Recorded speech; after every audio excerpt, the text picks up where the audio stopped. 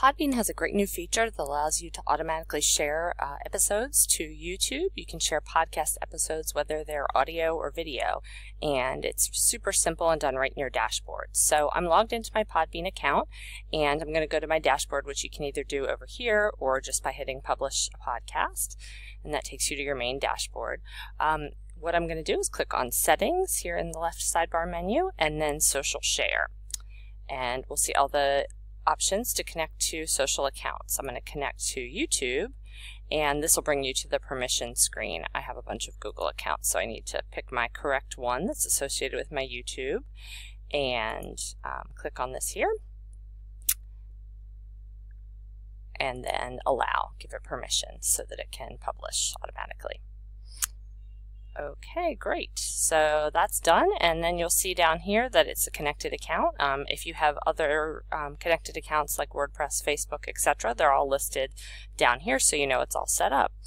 Now to publish an episode and show how that works. Go to Publish. This is just going to be done as you normally would publish an episode. I've done one example, but I'm going to do another one here. Click on Publish New Episode.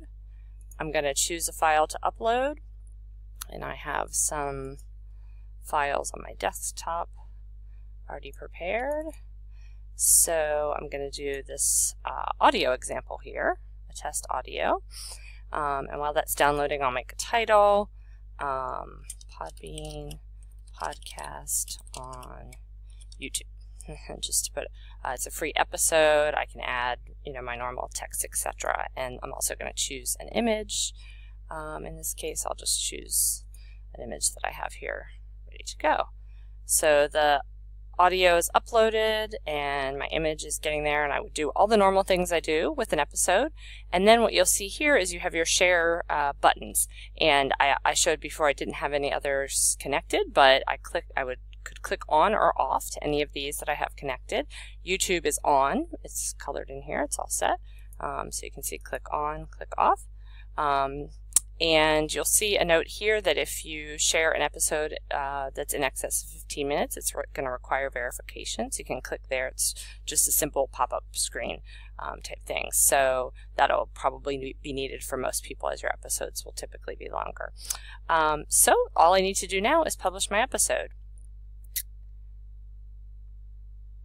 Okay, great, and that's published right here. It does take a little bit of time for that to upload to YouTube, so I'm not going to hold up the time on this video, but I will go to YouTube and show what my previous episode, this one here, which I already had shared, looks like on YouTube. Okay, so if you go to your YouTube channel and you hit my channel, this is my my YouTube channel with a lot of other videos I've made, and that other episode that I did, the new one isn't up quite yet, but the other episode I did is right here. I had titled it Audio Podcast on YouTube. It shows a little Made with Podbean, and it has my episode right there. I can click on it. Because this was an audio episode, it just is going to have a static image, so it has the image that I uploaded for that episode, and we won't play the sound, but the sound begins playing, so it'll play your audio podcast right there. And obviously, if you do a video, then it's going to show your video.